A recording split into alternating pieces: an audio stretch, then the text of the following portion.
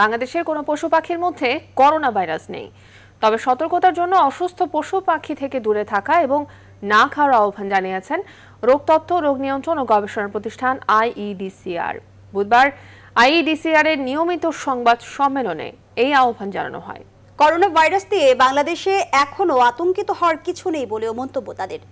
এদিকে পররাষ্ট্রমন্ত্রী ডক্টর একে আব্দুল মোমেন বলেছেন, সিঙ্গাপুরে করোনা ভাইরাসে আক্রান্ত ৫ বাংলাদেশির মধ্যে একজনের অবস্থা আশঙ্কাজনক। তবে ভালো আছেন চীনের প্রবাসীরা। বিস্তারিত হাসান পারভেজের প্রতিবেদনে। চীনের হুবেই প্রদেশের উহানে গত ডিসেম্বর মাসে নতুন ধরনের করোনা ভাইরাস ছড়িয়ে পড়ার পর সারা বিশ্ব এখন আতঙ্কিত। দিন দিন মৃত ও আক্রান্তের সংখ্যা বাড়ছে। এরই মধ্যে মৃতের সংখ্যা ২০০০ ছাড়িয়েছে।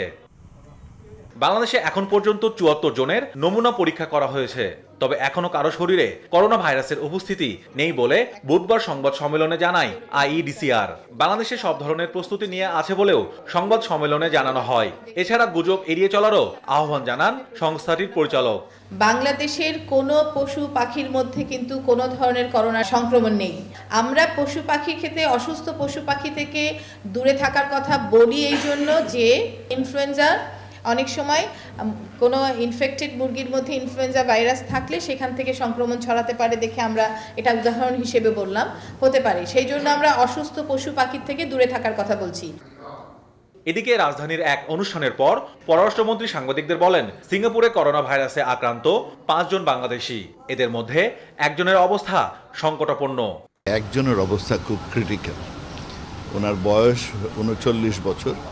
উনি অনেক দিন ধরেই রেসপিরেটরি, কিডনি এই ধরনের বহু রকমের সমস্যায় আগে থেকেই নিউমোনিয়া এগুলোতে ভুগছিলেন। আর এর মধ্যেই এটা ধরা পড়ে করোনা ভাইরাস। তো উনি ক্রিটিক্যাল যতে আছেন and they are doing the best they can.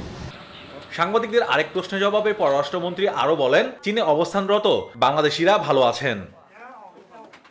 Hasan Parvez, news 24, Dhaka.